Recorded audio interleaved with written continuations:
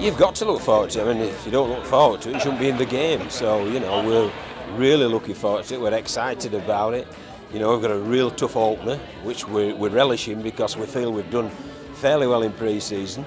But now we've got to see how well our pre-season's gone in the true manner, which is in a competitive game against one of the forerunners of the league, and obviously Lee are that such team. There's an obvious group of teams in this championship who are always there or thereabouts come silverware time, and now I think if you add another 4 or 5 who's recruited well, who's probably just jumped into that bracket. So they talk about the championship and its credentials. Well, it's just improved again this year. Yeah, definitely. We're a lot further advanced than we were this time last year.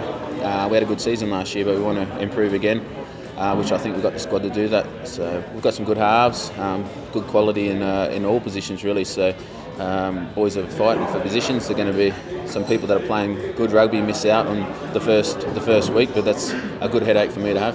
It's going to be a great competition. You know, Lee have strengthened, Featherstone are strong, Batley, Dewsbury, all these teams are really strong now. So it's a massive competition, and again, it's big changes for Sheffield, obviously, because we're not at Don Valley anymore. We're back where it all started 30 years ago, back at Howlerton Stadium, which again will have its own different challenges for us.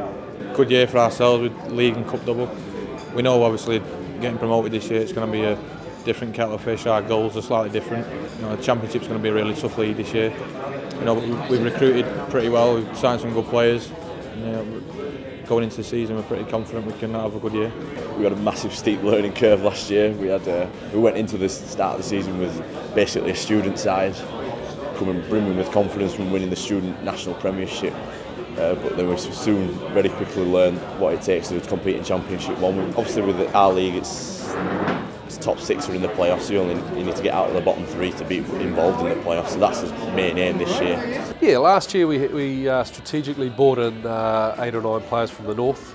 We've cut that down by half, and a couple of those are moving down, so really it's down to the locals to step up this year and do it, and I think this right now, going into the season, I think we're better off than we were this time last year, having done that even. So, no, very exciting. You know, I'm looking forward to it. I think we could surprise a few.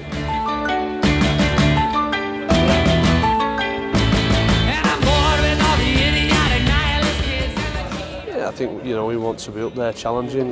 Certainly for the top 2 positions. In the league, and we want to work our way towards the grand final as well. And yeah, it's a special year this year. There's some real targets, and opportunities for teams in the championship, and I'm sure that every club will be working hard to achieve those.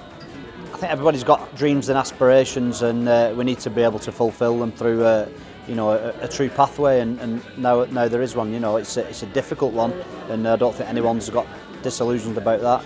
It's a very difficult pathway, but come the end of this year, there's something new and unprecedented happening in rugby league, and we want to be in there and experiencing it.